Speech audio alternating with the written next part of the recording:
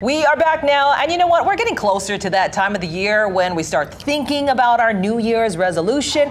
You know, the number one resolution is improving your health. It's also the one that's often given up the most. But you don't have to give up, because right now we're going to talk about how your physical health works hand in hand with your mental health, and that's going to be a winning combination for your overall health. So joining me right now, Fabian Patterson. So tell me about yourself. You are a certified trainer. That's not the only thing. That is not the only thing, I am a certified trainer. I'm also a certified nutritionist. I have a certification in pain management, and I also have a master's degree in mental health counseling. Okay, you got a long resume. A few things. Okay, very qualified person right over here. So when we talk about our New Year's resolutions, Fabian, why do you think that a lot of people fall off the bandwagon?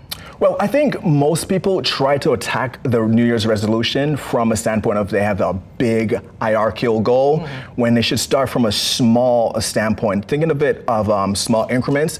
One of the things I like to tell my clients is Rome wasn't built in a day. So take small steps at a time and you'll eventually get there. And I think one of the best tools they could use for this is a SMART tool, which is SMART is an acronym that stands for specific, measurable, attainable, realistic, and a time-manly goal. So if they use that tool, they're able to break that bigger fitness goal down into smaller ones, and they're able to accomplish that goal better. In addition to that, whenever we have small wins, our brain gets excited. It loves when we have small wins, and those small wins is going to propel us into the next win to get us prepared for the bigger goal, to accomplish the bigger goal. It's exactly. The endorphins. Yes. You know, when you talk about the realistic goals, okay, let me be real with you right now, because you know, Diane and I, we're parents, and then we're also working parents. So that work-life balance, that's a hot topic, and that's kind of a trigger word. So how do you actually find work-life balance and, you know, help yourself out too? Yes, I love what you said. You said work-life balance is a trigger word, and it is. And I think our society plays on this work-life balance, that we need to invest in this massive, incredible thing that's going to change our life, which I find to be a myth.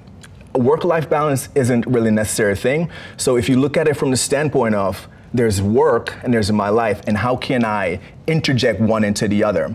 So what I tell my clients is find open pockets within your regular day to fit health and wellness in it, so that it doesn't become a stressful thing that you have to meet.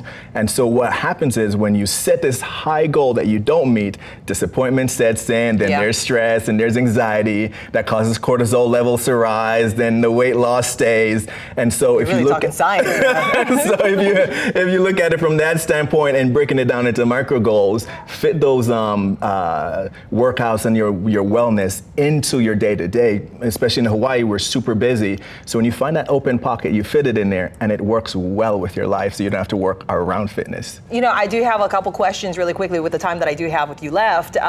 You talk about the recommendations for people. Not everybody is the same, and not every person has the same type of a workload or personal life load. So what's your recommendation to them?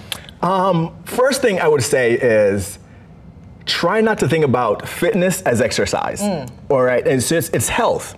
So think of it from a movement standpoint. When you move, you become active, you burn calories, you stay healthy.